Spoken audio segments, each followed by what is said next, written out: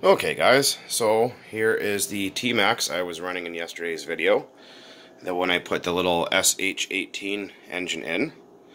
And obviously you guys saw the video, and the thing actually does really good with this engine. I think I'm going to keep it in there. Pretty much the only reason why I actually put it in there and took the Dynamite 19 out wasn't an experiment. I just wanted to see how it was going to do.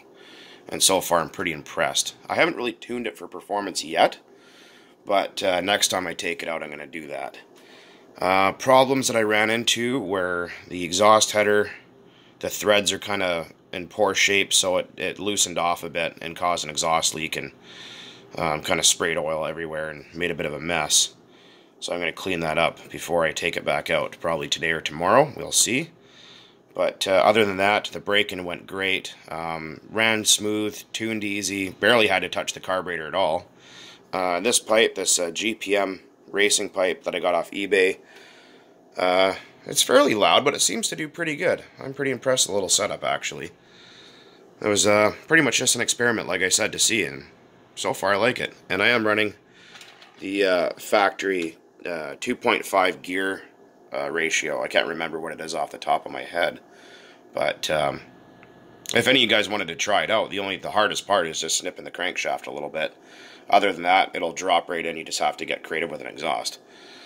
But the fuel I was running in there was what they labeled it at the hobby shop was Backyard Basher 20%, which has 16% oil content.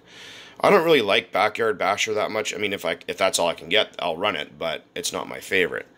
Usually with Backyard Basher, the label's different. It will say Backyard Basher on it. I don't think that's the case. I think this is just Sidewinder 2012 mix. I think they kind of screwed up there. But, yeah, so this is what I'm running. This is what I did the brake in with, and it tunes easy, runs good, smells nice too. So, yeah, it's great stuff. You guys can find this in your area. It's pretty common around here.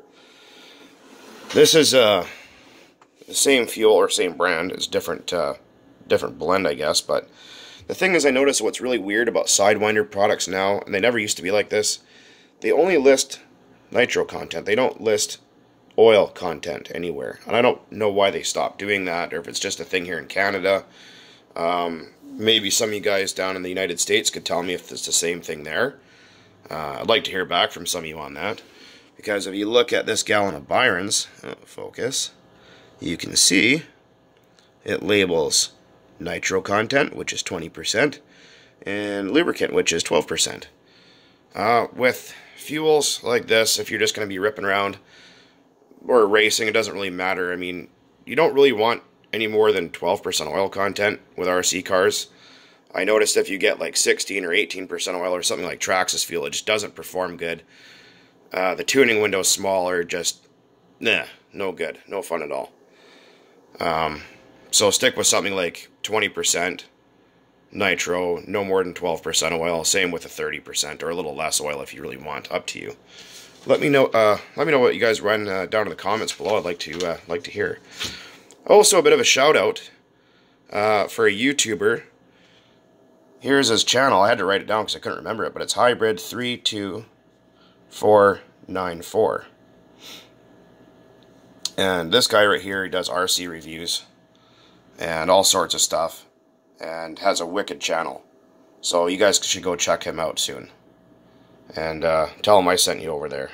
Anyways, guys, that's all for now, and you guys will see more on this little Tmaxx at a later date. Take it easy. Keep burning nitro out there.